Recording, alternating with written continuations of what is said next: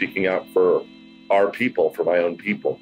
I was like, well, if I'm going to speak out for other groups, and I don't speak out for mine, that's all too Jewish in the wrong way. Hi, I'm Jay Ruderman, and welcome to All About Change, a podcast showcasing individuals who leverage the hardships that have been thrown at them to better other people's lives. I say put mental health first, because if you don't... This generation of Americans has already had enough. I stand before you not as an expert, but as a concerned citizen.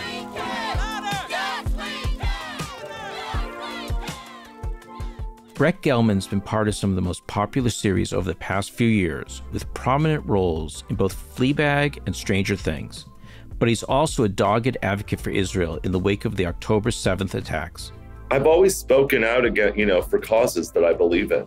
I think that that's just a part of who I am. In the days following the attack, Brett visited hospitals in Israel and spoke to victims. We felt like this deep need very early on, like just to go there and to help, to show our support in the physical body.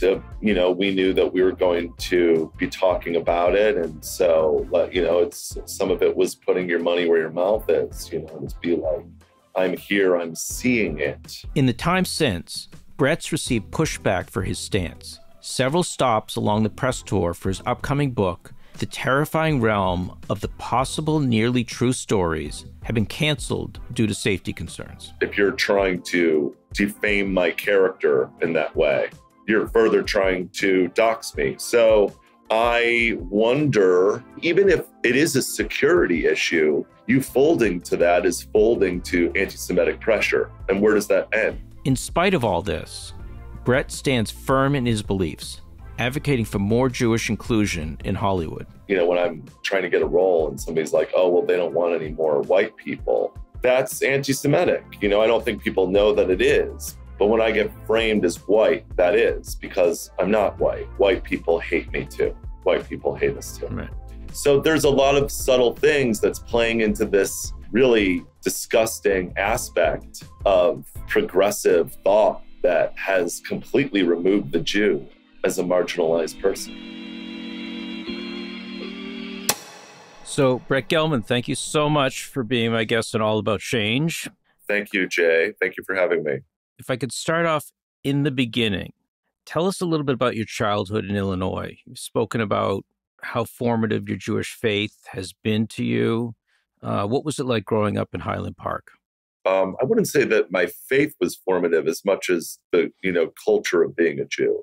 I mean, obviously, there's ways in which going to temple and celebrating the holidays and learning about our customs and traditions definitely shaped me. But I was, very Reformed Jew. I didn't grow up very religious at all. My family was not very religious. But Highland Park, Illinois, is a predominantly Jewish suburb on the North Shore of Chicago. And right. So it's just, being Jewish was really mostly what I knew in terms of my day-to-day, in terms of the people that I was absorbing, the culture that I was a part of, am a part of.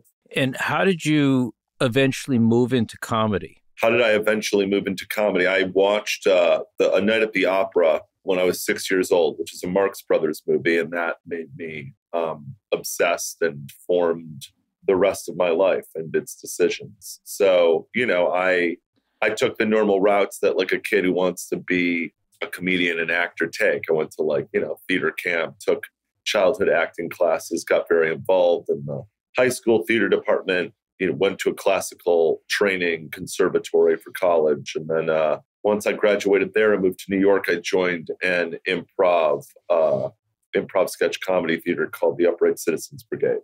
And I pretty much have that theater to thank for my career. It gave me a constant place to showcase myself and to perform.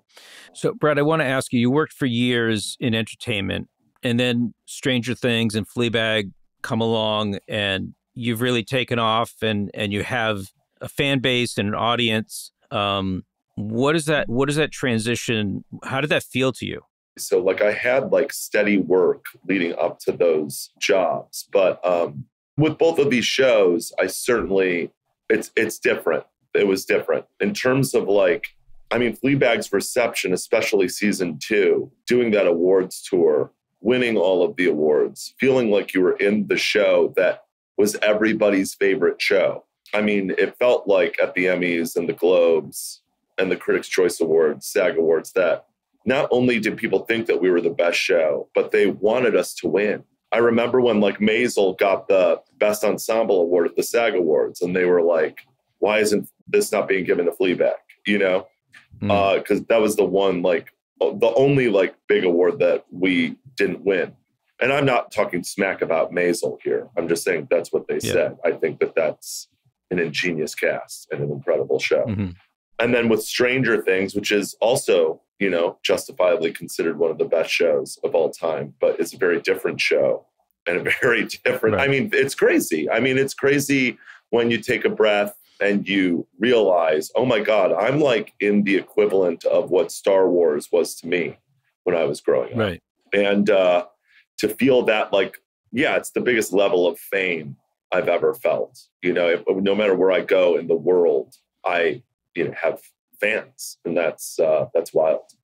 So I wanted to ask you, because you are very outspoken and you are an activist. Once you have that audience, once you have that platform, how do you use it? I've always spoken out for causes that I believe in. I think that's just a part of who I am. You know, I'm somebody who was really inspired by artists who engaged in political discourse growing up, and social discourse. I've always had like that counterculture aspect to me. I mean, you know, my parents were hippies, so like I remember very much like idolizing what they did, you know, even though my parents were more on the rock and roll side of it and less the activism side. But yeah, I remember like, you know, just people who I looked up to, you know, and got really into when I was in high school, just people like fellow Jewish sages like Abby Hoffman and Jerry Rubin, to Lenny Bruce, you know, to Bob Dylan, you know, and so that just always felt like it was a part of me, you know. So yeah, I have always spoken out against injustices towards marginalized people, and have tried to educate myself in where those unconscious biases have lived in me. And so when this happened on the 7th, I was just, you know, and even prior to the 7th, I said some, you know, I started speaking out for our people, for my own people. I was like, well, if I'm going to speak out for other groups, and I don't speak out for mine, that's all too Jewish in the wrong way. That is the essence of the self-hating Jew. Right. So I want to get into that a little bit deeper, but first I want to talk about, you have a book that's coming out, or came out, called The Terrifying Realm of the Possible, Nearly True Stories. Yes. What's the book about, and why are some of your appearances being canceled? It is a book of short stories.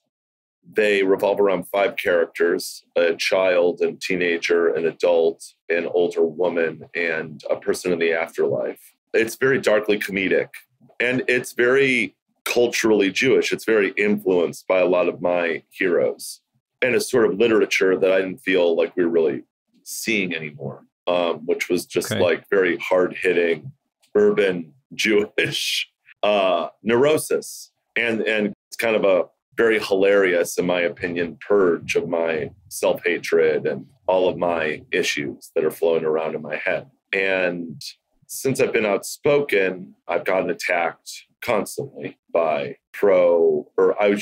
anti-Jewish, anti-Israel protesters. I don't like to call them pro-Palestinian, because I don't think that they're helping the Palestinians either. But yeah, they started calling to, you know, I'm doing a book tour, which is custom, that you go around when you have a book coming out. You go to certain cities, you go to bookstores to do appearances, maybe read something, do some meet and greets, sign some books. And some of these protesters called some of these bookstores and intimidated them and got them to pull out of hosting me. So do you think it's a security issue, or do you think it's more anti-Semitic? On the bookstores part, you mean? Their motivation for pulling out? I mean, exactly. I have no idea. They said it's a security issue. I can't call them a liar. I mean, well, one store, the Book Passage, after they thought that I was calling them anti-Semitic when I did an article with the New York Post. I was not. I was calling the protesters anti-Semitic.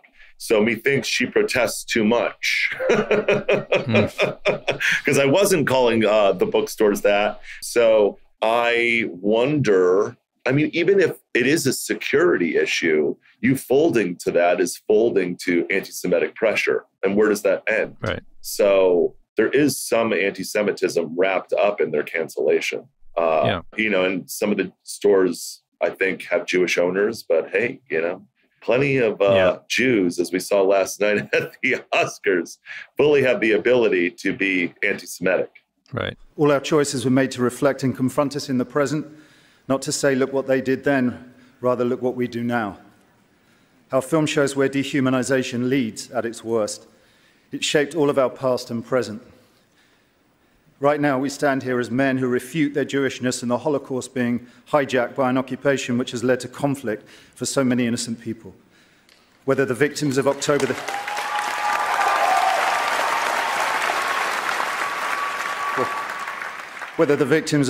7th in Israel or the ongoing attack on Gaza, all are victims of this dehumanization. How do we resist?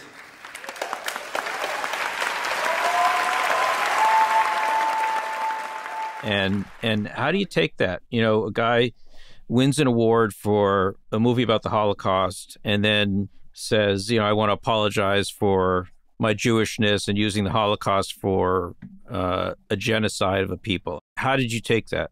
It was really, it made me very angry, and it was heartbreaking. And it's just, at best, so incredibly irresponsible of him to do that. I'm not saying that people don't have a right to criticize the Israeli government. I certainly have and do, you know, but in terms of this conflict, the fact that just, you know, the people who started it and have designed this conflict in order for so many innocent Palestinians to die. Right. The fact that they're not called out anymore, it just shows that this is at least unconscious anti-Semitism. And in the case of Mr. Glazer, I mean, that was really like, that is a filmmaker who I really admire artistically. It's somebody who, you know, was on the top of my list of directors I would want to work with. That name has obviously been removed. I mean, it's a completely disgusting, self-hating, really insensitive act. And to refute your Jewishness, to completely remove the pain, it's an erasure. It's such a profound erasure of Jewish pain. It's a profound denial of how many Holocaust survivors live in Israel or lived in Israel or only found peace after the atrocities of what his movie was made about, live in Israel. It shows that, like, you're making that movie as an intellectual exercise, not at all from a true place of empathy. You know, it's his narcissism playing out to the most extreme degree. Not only in that speech, but showing the whole making of that film. The whole making of that film is wrong if that is his perspective.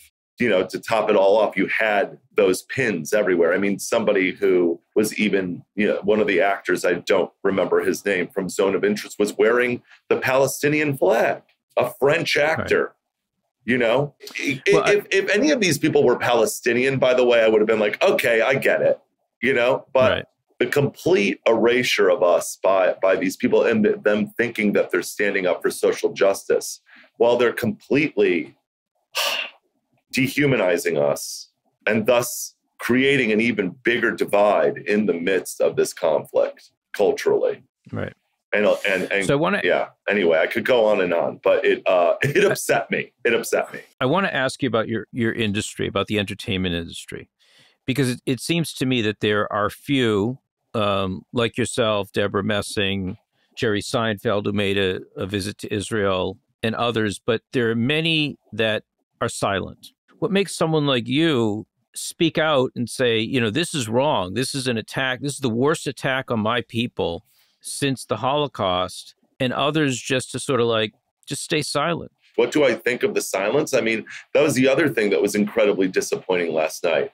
The fact that nobody got up and said anything to speak the truth. And I know that there are people in that room who agree with you and I, who see it in the way that we do. I was at Oscar parties all weekend, and I had people come up and thank me. But then I had a lot of those same people who were coming up and thanking me, asking me like, should I wear the yellow ribbon? I have clients who don't agree with me. What do I do? And I'm like, that's your choice. I mean, right. If your clients are so against you that you supporting your people would jeopardize your business with them, I don't see how you can be in business with them. I honestly don't. And so, there is a cowardice happening in Hollywood right now. I think that part of the Jewish identity, unfortunately, in Hollywood is based on assimilation. We built this industry, but then we built it in the way to serve American culture, tried to assimilate into American culture and give people what we thought would sell. They had life experience of seeing, that nobody except the Jewish people had interest in the Jewish people. So it makes sense that from that traumatized place, they assimilated. But we're in a different world now, and it needs to be different. I think also it was this total giving over to identity politics that a lot of Jews in Hollywood began to believe that the things that they were being told, that people who were brainwashed by this propaganda started to tell them, was that we were white oppressors who benefited from white privilege, who ran Hollywood. And so a lot of people took up that identity. And even if they didn't agree with it, became very afraid, because liberal culture runs Hollywood. And I agree with that. I agree with lots of aspects of identity politics. I just don't agree with the fact that we are not included. And I also don't agree with, if you call a terrorist, you're being Islamophobic. Those are the two things I don't agree with. The thing that I don't understand, I understand calling for a ceasefire. Listen, there's atrocities all over the world. There's wars being fought all over the world that are barely talked about. But I understand, calling for a ceasefire. What I don't understand is no one is saying, but Hamas needs to be eradicated. They're committed to the destruction of Israel, to the Jewish people. That needs to be part of it. And that part is not being said. And that I find to be, very disturbing. Yeah, I want a ceasefire. Absolutely. I don't want innocent Palestinians to die anymore at all. But we need to have our hostages back. And Hamas needs to be eradicated for the state of Israel and the Jewish people, and also the Palestinian people, who are completely oppressed by that iron fist, who are abused. Right. They're living under a completely oppressive regime. So when these people talk about Palestinian self-determination, and they're not talking against the very entity that is oppressing them. They're not even including them in the conversation along with Israel. Right. Sure, talk about Israel, Netanyahu regime's injustices towards Palestinians and towards Israelis and Jews. But if you're not including Hamas in that, it's not a fully conceived perspective. Right. I want to bring you back to October 7th, and just if you can talk about your experience that day, what went through your mind, what were you thinking when you learned about it?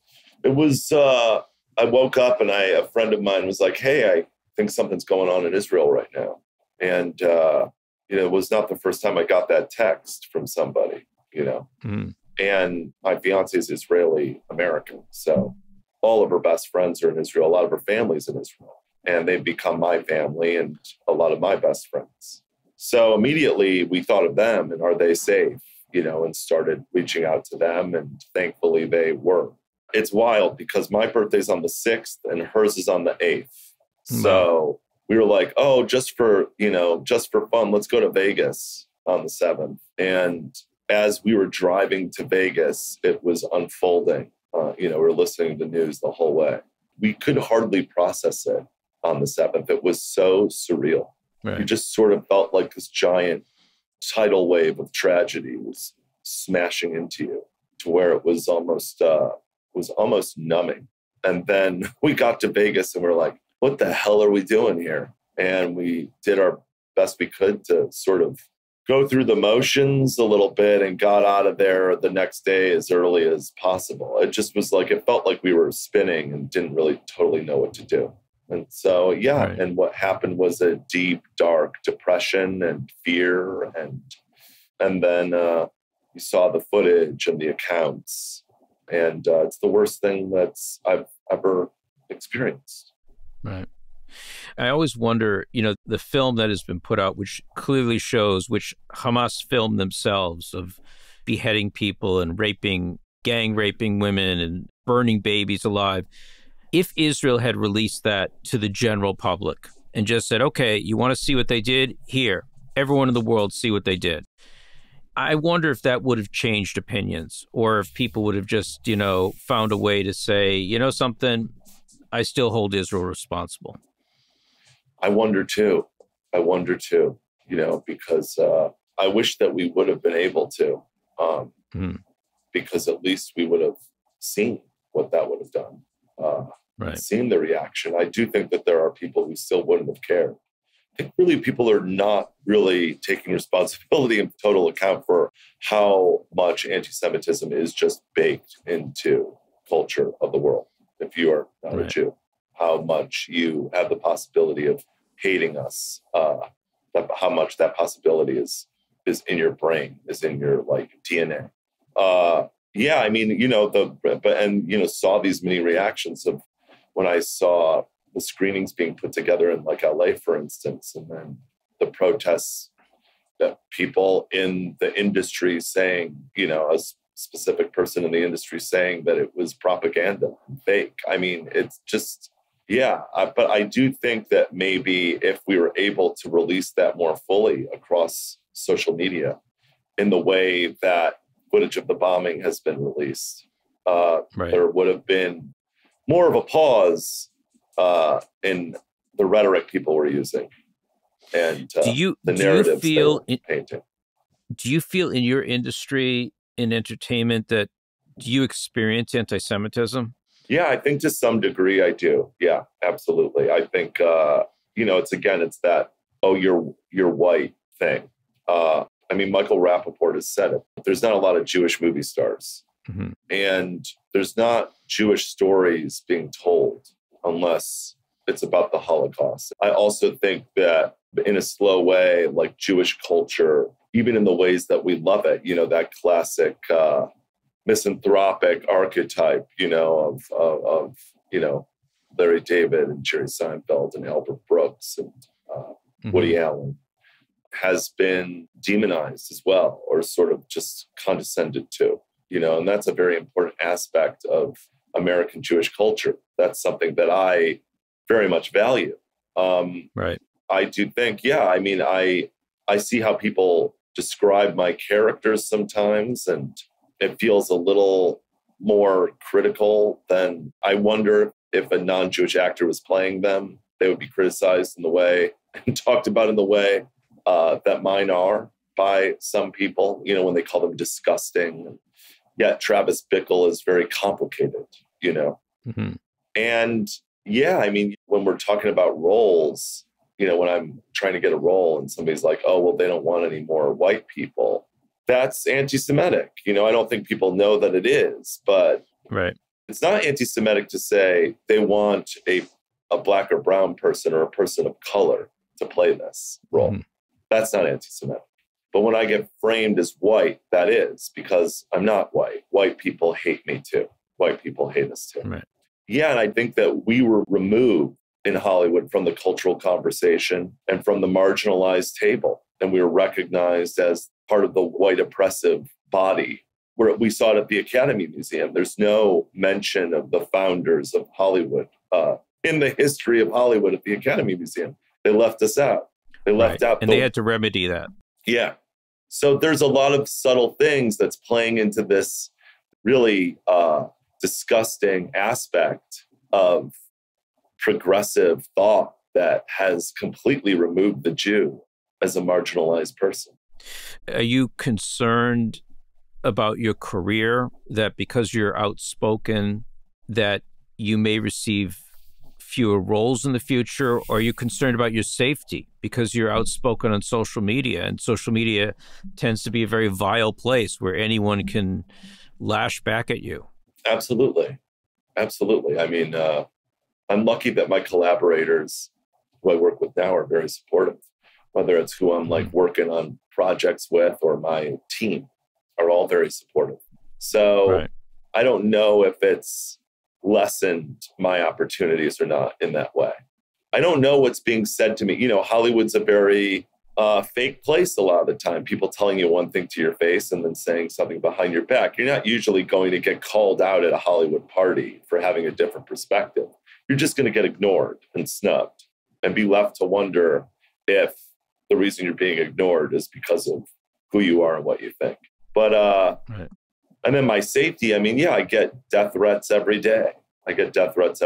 However, I also think that it's important to realize that social media is very much, for the most part, just this like fever dream that we've all bought into it as reality, which isn't actual reality at all a lot of the time, whether it's, you know, the bots who are coming at us or the echo chambers we find ourselves in. So it's, Right. you know, I take it seriously. And at the same time, I try not to take it too seriously. I wanted to ask you about visiting Israel after October 7th. Why was that important to you? And what did you gain from visiting victims in the hospital and, you know, hearing from people who suffered directly because of October 7th? Well, it was important. We really wanted to see our friends and family and offer them, you know, comfort and get comfort from them too. They live in a much clearer world than we do. And we felt like this deep need very early on, like just to go there and to help, to show our support in the physical body. To, you know, we knew that we were going to be talking about it. And so, you know, some of it was putting your money where your mouth is, you know, just be like, I'm here, I'm seeing it. I'm seeing how people are actually affected by this. It was to serve, you know, to offer our support to hostage families, Nova survivors, displaced peoples, and give them a voice and try to, you know, amplify Israel's humanity. And it was also to be healed by that clarity that Israel has, and be healed by being in a place where you didn't have to explain your thoughts or feelings to anyone. Everybody is experiencing that with you. And that was really essential. I mean, when you talk about my mental health, that definitely helps with that. So I want to ask you about a couple of letters that you've signed. One, we talked about this briefly about Jewish representation in Hollywood and talking, you know, including Jews as a distinct minority that deserve to be represented. And the other letter to TikTok saying, hey, you're overly anti-Semitic. Are you receiving answers to these letters? Is it moving the needle? No, I don't think it is at all. I think that we have to change our tactics more here. You know, I think we still are wanting to frame this in some way that we think it's going to elicit empathy from people who just don't have it, you know, and that we have to get a little more forceful with our message and stand up to this bullying and stand up to this one-sided, miseducated, misinformed messaging that's coming at us so frequently. And we need to get louder. I really would love more people who agree to us, Jews and allies alike, to get louder for our side, for the side of truth, because it's not only for Jews, it's for democracy, it's for analytic thinking, it's for freedom of speech, it's for all of these things. It's for the whole, to bring us back to a culture of conversation move. So anyway, I just think these letters and these events, they're great, and maybe they're effective. I hope they are. I certainly will continue to sign them. and support them. But I think that we definitely need to do more. This needs to be more of a movement. I heard Naftali Bennett, former prime minister of Israel. I mean, I was next to him and he was speaking and he was saying, I don't know how much we can change minds, but we need to have strength and solidarity in ourselves. Not only in how we fight this messaging, but like, what is our culture? What are all the different aspects of our culture? Let's put that out there. Let's wear that with pride. Let's be that. Let's be more forceful and less afraid. I mean, you can't control your fear. I mean, I'm certainly afraid, but I mean, at a certain point, when do we start protesting the protesters and start showing these bullies that they're bullies? So many of these people are bullies. Right.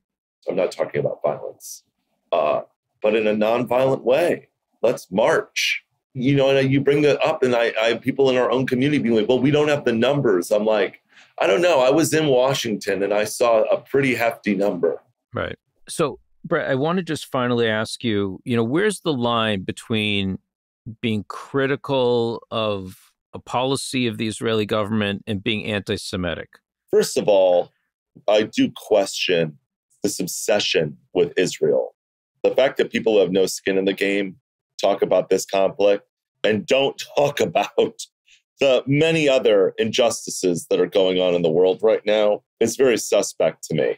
So I think there's something anti-Semitic in that, in making Israel the only international situation that you have any interest in, and it always being about criticizing Israel.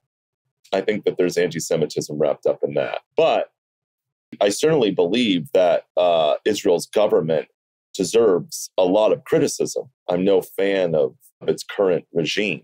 I don't think that they've been good for anybody. Criticizing that is not inherently anti-Semitic, but it so quickly rolls into the whole country. It so quickly rolls into a conversation leading to the eradication of Israel's existence, Right. And so that's deeply anti-Semitic, that Israel's the only country that, no matter what its government is, people call, for its end. And that's just, deeply, deeply cartoonishly anti-Semitic. If you're going to go so far as to call Hamas resistance, well, then you shouldn't be able to understand the popularization of a right-wing regime, and that maybe that is somewhat of a result of Israel being attacked, and the horror and terror that Israelis experience, some of them being brainwashed into voting for a right-wing regime like that. That's a reaction to something too. So that you're not analyzing this whole thing and you have no knowledge of Israeli culture. You demonize the whole culture. You demonize the whole people. You question and criticize Israel's conception. I mean, this is all anti-Semitic. We used to be able to look at the conflict and go, oh my God, this is horrible. That's how we used to define it. And now it's this complete attack on the one Jewish state, right, which is not all Jewish. There's lots of other people living there. So it's not only an attack on Jews, it's an attack on all Israelis, no matter what their culture and faith. Well, Brett, I want to thank you for being articulate, for your strong stand against anti-Semitism in support of the Jewish people, especially when there are many people in your industry who are not willing to take that stand. So I don't take that, and I don't think many people take that for granted. I wish you much success in your career, and I hope that you go from strength to strength. And I know you're a comedian, and this was not a very funny conversation, but I think it was an important conversation. But thank you so much for being my guest on All About Change, and keep on keeping up the good fight. Thank you. You too, Jay. Thank you so much for having me.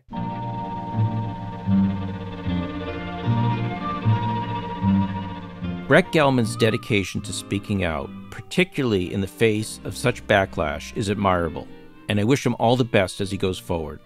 That's it for today's episode. Join us 2 weeks from today for my talk with disability advocate and author Shane Burkow.